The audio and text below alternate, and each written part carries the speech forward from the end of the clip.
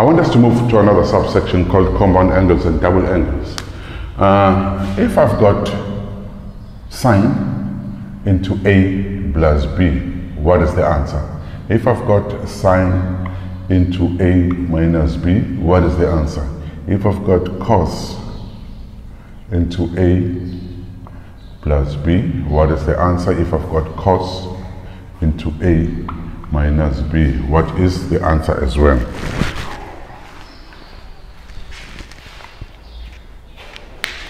Right, let's look at the first one. There is a rhythm that I want you to understand and pick it up. When we talk of the sine in compound angles, it becomes, the rhythm is sine, cos, cos, sine. I repeat, the rhythm for compound angle of sine, it is sine, cos, cos, sine. Let's write it. So the answer will be sine of the first one, sine A, cos B, sine, cos, keep the same sign, which is plus, sine, cos, cos A, sine, cos, cos, sine, sine B. This is how you respond to it. Remember the rhythm, sine, cos, same sign, cos, sine, sine, cos, cos, sine. Sine, sine, same sign, you keep the same sign when it's the sine. This sign here, you keep it here. The rhythm is sine, cos, same sign, cos, sine. Let's go. Remember, we are given this in a formula sheet as well. Let's go to the negative one. It's still, this is still sine, but we'll keep the same sign. The rhythm is sine, cos, cos, sine. Let's write it down. So this is the same as sine A, cos B, keep the same sign, minus cos A, sine B, sine, cos, cos, sine. That's how you go about doing it. I want us to move to cos quickly now. If you've got cos into theta plus beta, how do you spread that one? The rhythm for cos is cos, cos, sine, sine. The rhythm for cos is cos, cos. Because cos start with C, you change sign here. Cos, change sign, sine, same sign. So the rhythm here will be cos, cos, sine, sine. So it's cos A, cos B, change sign, so it's minus cos, cos, sine A, sine B. This is how you go about doing the compound angles. The next one, it's the same thing. It's cos, so the rhythm will be cos, cos, sine, sine.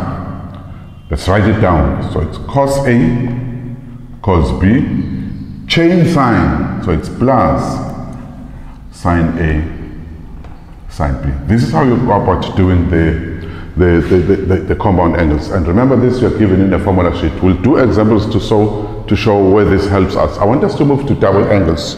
Remember, double means two. I want us to quickly look at the double angles. If I've got sine 2 theta, what is this going to be? It will be 2 sine theta cos theta. This is the double angle for sine, and I'll quickly show you where do we get this from. Another double angle that we have, okay, let me just quickly show you where this comes from.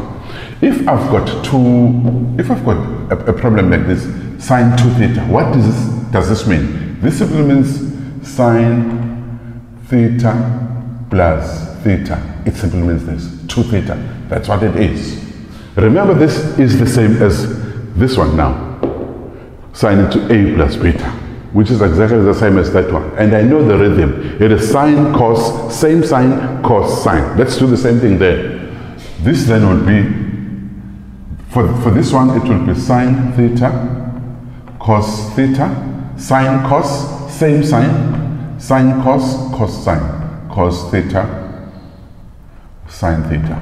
That's how you go about solving this one, using the compound angles. Now, what do we have? Sine theta, cos theta. What do we have?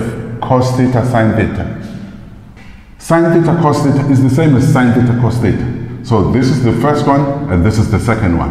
At the end, we are going to have 2 of each. 2 of sine theta, cos theta. So this is where this comes from. That sine 2 theta is equal to 2 sine theta, cos theta. I want us to go to another double angle of cos.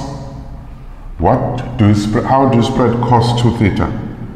This will be, this one, Fortunately, this one, there's only one double angle for it, but for cosine, we've got 3 solutions there.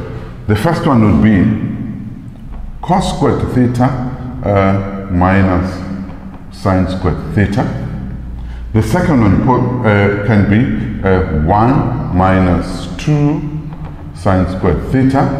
The third one will be 2 cos squared theta minus 1.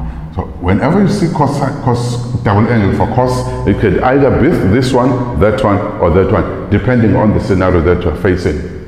Before we go to using a diagram, I want us to take a few problems and see how they set this section in the examinations.